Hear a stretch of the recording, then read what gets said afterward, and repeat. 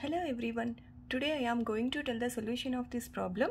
If one zero of the quadratic polynomial 2x² minus 3x plus p is 3, find its other zero.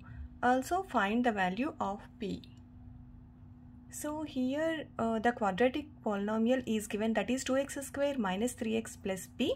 So here constant c is not given, that is p. So we have to find p here.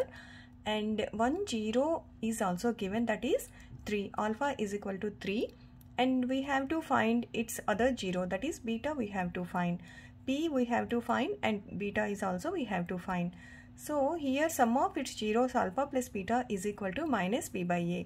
So here a is equal to 2, b is equal to minus 3, c is equal to p, and alpha plus beta, that is alpha value is given, that is 3.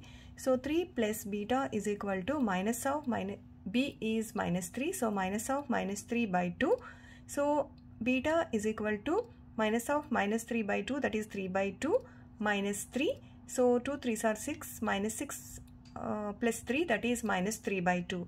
Therefore other zero beta is equal to minus 3 by 2. Now we have to find p value. So product of its zeros alpha beta is equal to c by a.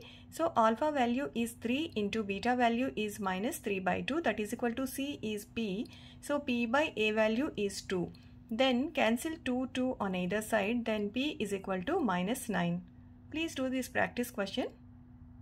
This is the answer.